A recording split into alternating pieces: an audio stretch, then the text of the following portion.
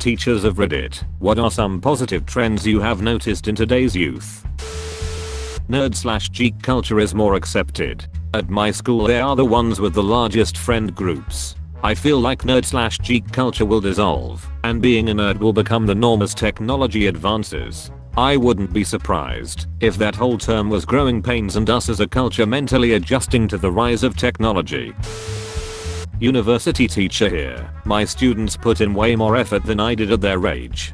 Granted, the system has pushed them in that direction as well, but they typically have a better idea of where they want their career to go and are willing to put in the effort to obtain that goal. By comparison, I and my cohort mucked about a bit more. Not a teacher. I'm 27 now, but in elementary, one of my best friends was a kid with Down syndrome. His name is Sean. Super cool guy and the nicest person you would ever meet. I introduced him to my other friends and he just clicked with our group. We had sleepovers and his parents always thanked us for including him, and I remember my friend, Ian, who was the most hesitant to befriend Sean, telling the parents Sean is one of us, no worries. I remember the dad getting emotional after that. Anyways, Sean is now married, we were his groomsmen, with a diploma and works at Walmart as a greeter. Love that guy. Edit. Thank you for the gold. First time I have gotten it. I really love this story. I'm happy for all of you. Not a teacher, but worked the 2 to 10 shift at the local gas station across from the junior high and high school. Kids these days are a lot nicer, more likely to donate to our fundraisers, and they have zero problem for paying for each other's stuff when someone's short. I worried about my son, who has mild autism, for the first 10 years of his life. I kept telling him that middle school would be hard, kids would tease him, etc., and that high school would be even harder in the same respect 15 years ago. I would have been right. Fast forward to now, and I'm constantly amazed and grateful for how well he is treated. Even the jock kids and big snotty idiot kids who would make perfect bullies are inclusive, kind, and even sometimes protective of my son. I've told all of them how appreciative I am, and even got a few of them Christmas presents this year. Love those kids. Edit. A few people are doing the math. My son is 11 and I'm 30. He's not in high school yet, but he will be there with the same kids he is in middle school with, so I feel confident about it. Edit 2. My first gold. I'm not even a teacher. Close bracket. They are generally independent and self-reflective. When I first started teaching I thought I had simply lucked out getting students who were consistently bright, engaged and curious, but having now taught at 3 different universities on 2 different continents, it seems to be a general trend across universities. They are also, as noted elsewhere, generally kind and empathetic, and both my male and female students are usually pretty emotionally mature. With high schoolers, I really noticed how better their style is. Super random, but compared to how lazy I dressed in high school it's impressive.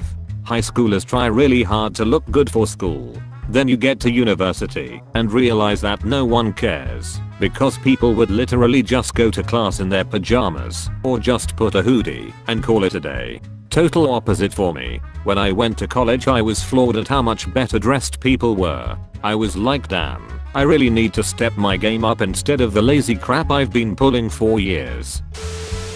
Spouse to a high school teacher, she had to say, they were born into the internet and social media. It is not something they had to learn. Also, as a result of which, they are also more self-reliant with research. And most importantly, contrary to the largest complaints, today's kids are extremely hardworking and are less judgy of nerds, less judgmental in general.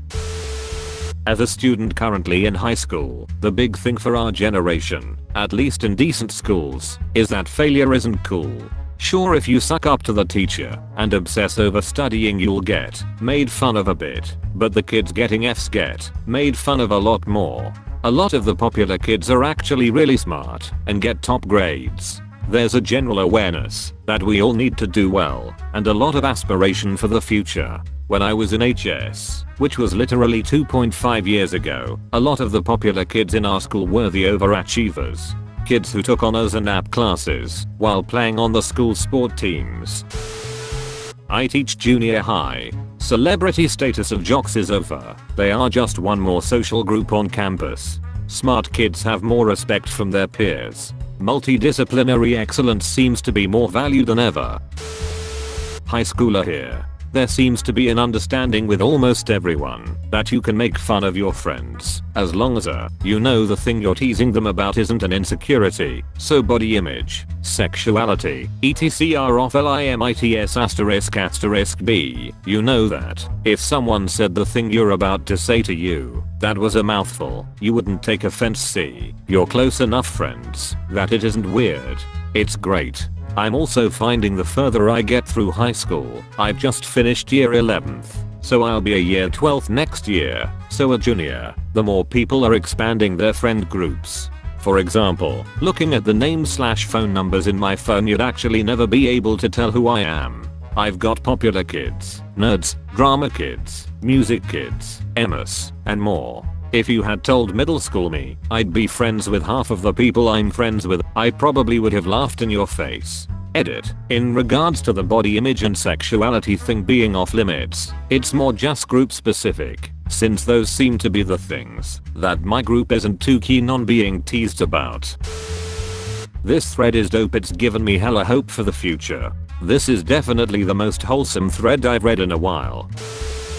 Not a teacher, but I've noticed that a lot of children seem to be questioning authority rather than flat out rebelling. I wonder if that's actually any different, or if we as the adult generation are now more accepting of questions, so we treat kids with more respect and actually answer questions. So instead of calling it rebellion, we call it curiosity. Edit. Wow. Thanks for the gold. Never gotten that before. D. Very interesting take this. We all know our parents grew up in super strict schools. I guess we've edged to a more positive place. Lol, my dad told me a story about how this dude he went to high school with got hogtied and thrown into a bin full of wood chips during shop class. Anecdotal, but from all his stories it sounds like they got away with way more shit. The 8-year-olds I teach really make a huge deal about plastic. We watched the Blue Planet 2 episode with them, and since then they have been so mindful and really want to protect the oceans. As an environmental engineer, I can tell you that awareness is the single most powerful tool to give us a chance of a future. Keep doing your crucial job, mate. There has been a large influx of Fortnite dancing, and the saying of "oofleet." Not a teacher, but I do run soccer camps for kids. Kids today are much smarter and much more informed than I ever was. Like, even kids as young as 10 have a basic grasp of modern social issues. I'm a middle school social studies teacher. The students I've taught, whether at a school that was generally dysfunctional or at one that runs really smoothly, question authority and speak out against perceived injustices in a way that kids in my generation, I'm in my early 30s, did not.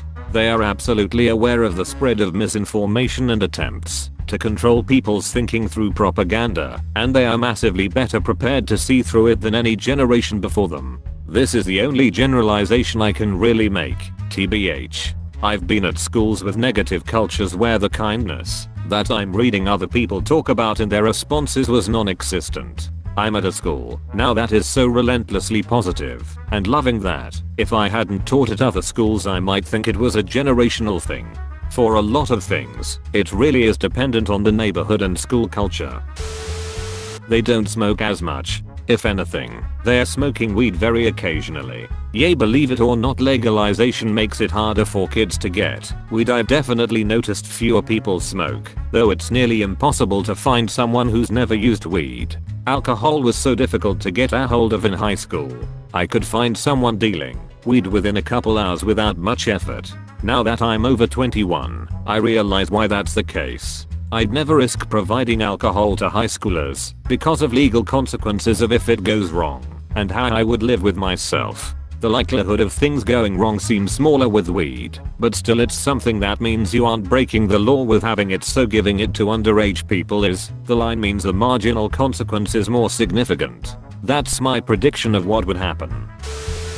The kids are alright. They really always are. No joke. Worse than bringing up politics at a big family Thanksgiving/Christmas. The real controversial take to get all the old folks upset is to make the case that the kids, teens, and young adults today are going to be alright and will do great things. They are so sold on just writing us off. The reason millennial has become such a slur is, among other reasons, in part because of all the clickbaity garbage articles trashing young people that are written for older people on Facebook. It's one of the most popular circle jerks there is on the internet actually.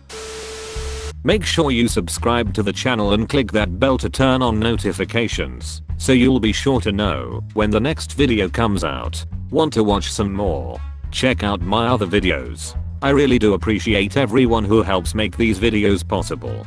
And as always, thanks for watching.